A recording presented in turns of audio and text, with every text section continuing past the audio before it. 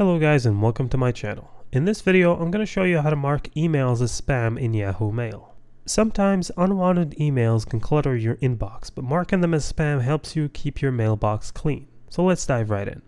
First things first, let's log into your Yahoo Mail account. Open your web browser and go to Yahoo Mail, enter your username and password, and then click sign in. Once you're logged in, you'll see your inbox, and this is where all your emails are stored.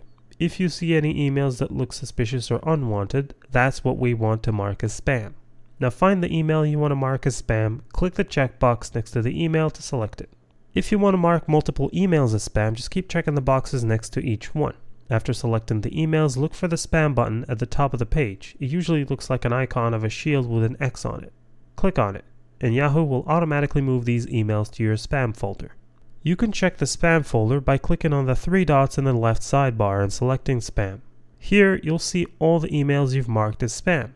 If you ever accidentally mark something as spam, you can click on it and select mark as not spam to move it back to your inbox. And that's it. And thank you for watching. If this video was helpful, please leave a like and subscribe to my channel for more videos like this. And click on that notification bell to never miss an update.